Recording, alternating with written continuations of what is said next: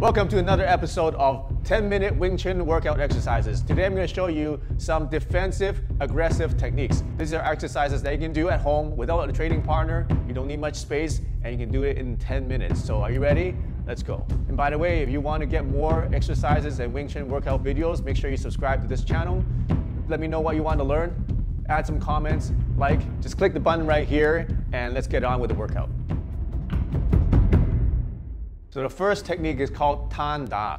Tan Sao is this, we learned it in the Silim Tao, right? And then Da just means hit, any way you want to hit. So Tan Da means to combine the Tan Sao with some kind of hit, and most often it's a vertical punch. So the application is like this. This is good for using for hooks, right? Tan and Da, boom, okay? Boom, that's up. All right, so let's do this exercise first. Thanks, Will. So Tan Sao, the first one we're gonna do like this. Finger points to 1 o'clock, finger points to 11 o'clock while you are punching. So nice and slow, 1, 2, the punch goes at 12 o'clock, straight in front, 3, 4, 5, and your Tan Sao should be both at shoulder level. So punch and your hand should be shoulder level, like this. Make sure that your elbow is low on both hands. And then whenever you come back to the middle, you can clap your hands for beginners, just so that you get used to putting your hands back into neutral position in the middle. Because when your arms are out, you can't just move them to side, you won't get any power. So you gotta come back to the middle, come back to center. So the center is about here. If you open your thumbs like this, it should be this far from your chest. Okay, you don't do this in fighting, but this is a good way to practice bring your hands back to center whenever you finish the attack. So the key is to get your angles right. You don't want to go like this. Don't do that. You don't want to do this instead. You want to do, one is about, let's say at 1 o'clock, your right arm is at 1 o'clock. The other one, your right finger is pointing at 11 o'clock. So right finger pointing at 1 o'clock, left finger pointing at 11 o'clock. And then your punch is always at 12 o'clock. Make sure there's no rotation in your body, so don't rotate anywhere. Keep your shoulders squared towards the front. Let's go as fast as possible while keeping the technique. Stay loose, don't tense up too much. Just keep punching and blocking. So one thing that's going to help to coordinate is to just practice opening one hand and then making a fist alternately. Okay, so practice that and let's move on to the next exercise. Exercise number 2 is called Gan Da. Gan means to separate and Da means to hit. So the technique is like this. The Gan Sao goes to about your silhouette of your body. So don't go all the way out here, don't go here. You see the silhouette of the body, that's as far as it goes. Your wrist or your forearm should go to about there. Also, if you look from the side, you don't want it to be too close to your body. It's got to come out a little bit here. So this should be about a foot distance or so between your arm here, the wrist, and your waist. So now you want to combine it with a straight punch, like that. And make sure that this is all curved. So the application for this is good for low hooks. Boom, okay? Next one, like this, okay? So if you want to train with a partner, you can do it like this. Like this. Be careful when training with the partner with this, because when you're using this bladed surface of your forearm against his forearm here, the meaty part, it can hurt a lot, especially if he hits hard, he's actually damaging himself because you have a hard forearm bone here and his meaty part is sensitive here. So just be careful when you train. So now let's do the Gan Sao exercise. 1, 2, 3, 4, 5, 6, 7, 8, 9, 10. Count with me. 1, 2, 3, 4, 5, 6, 7, 8, 9, 10. Keep your arms relaxed. Keep your legs bent and keep squared forwards. And you want to move both at the same time, so that when it both reaches the limit, they both reach the destination at the same time.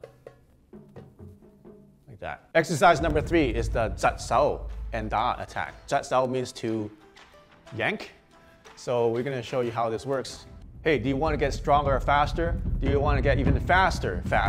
Do you want to be like Bruce Lee, actualize your full potential? Make sure you check out my free webinar. Go to my event right now at chilifemastery.com and register. It's absolutely free. And I'm going to show you the secrets of using ancient mind enhancement and human enhancement technology that is going to transform your life. So go ahead right there. I'll see you in the webinar.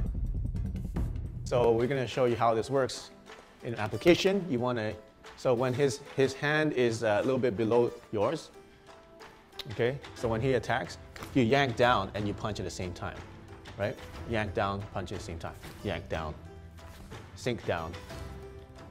And you want to do it at the same time so that when you yank, it kind of pulls his energy into your punch. So it doubles up your power of your punch. So you're coming, you're using his energy, you're pulling his energy in, and you're punching him. So he loses balance. So you can check this way, he's losing balance, and you're punching him.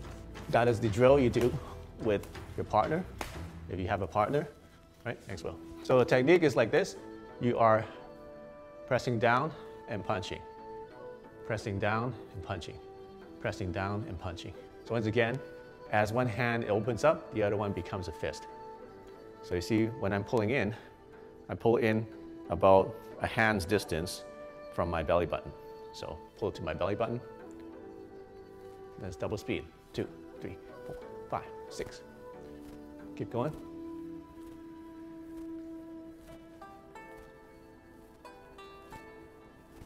And 10 more. 1, 2, 3, 4, 5, 6, 7, 8, 9, 10. Exercise number 4 is lap da, which means to grab and hit. So there's 2 ways of doing this. The first way is to lap to my hip. Lap means to grab. All right. So first is to grab. And I'm using the last 3 fingers here to grab. Last 3 fingers. And then this finger can be loose. And then I'm pulling into my hip. That's where you get a lot of power. Pull to your hip. At the same time, I want to hit him onto the jaw. When the other punch comes, I do the same thing. I pull to my hip and I hit to the jaw. Like that. Okay? Pull to your hip and notice how it turns him a lot because you're pulling it to your hip, you're extending his body. Right? That's the first way. And the second way is to lap to the side and hit low. Okay? Hit low, hit low, hit low, like this. So you aim for the ribs, and you pull him off balance, you overextend him, hit him in the ribs. Okay? Let's do the exercise together. So we're going to lap, so grab. When you grab, you can just grab like this, or I like to do is actually do like a sequential grab. I start with my pinky, I kind of turn my wrist, and then it's like you're twisting a towel or you're really wringing something with your hand like this, okay? You don't have to do that, you can just grab, pull to your hip, and then hit, grab, pull to your hip, and then hit, grab, hit, grab, hit, grab, hit. 5, 6, 7, 8, 9, 10. So the alternate version is to lap to the side and hit low. So I'm lapping to the side, hitting low. Grab and pull, nice and slow. Grab and punch. Grab, pull, punch at the same time. Grab, pull, punch. Now when you're grabbing, make sure that you don't go grab and pull it all the way this way. Pull it to about here, say about 2 o'clock and 10 o'clock position. And then when you punch, make sure you don't punch too low because the guy's ribs are not that low. Guy's ribs are solar plexus. It's here. So if you go from your solar plexus outwards, that's the level of the punch. And then when you're punching, don't extend completely. Just go up to 95% extension. Okay, let's go a little bit faster.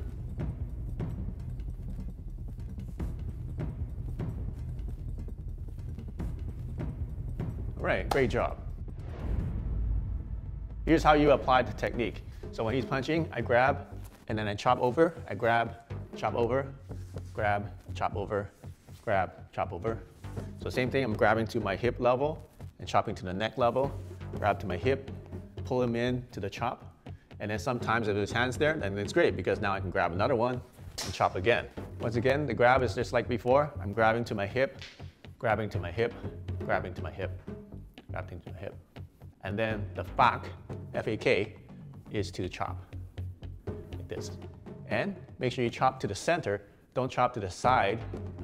Chop, keep your hands together, keep your thumbs tucked in, and then make a nice straight, slightly curved surface with your palm, like this. So if you combine the technique, it's gonna be grab and chop, grab and chop, grab, chop. Let's do a little faster. 1, 2, 3, 4, 5, 6, 7, 8, 9, 10. 1, 2, 3, 4, 5, 6, 7, 8, 9, 10. Hey, congratulations, you just finished your Wing Chun workout. So make sure you train hard, practice hard, and use the chi and prosper.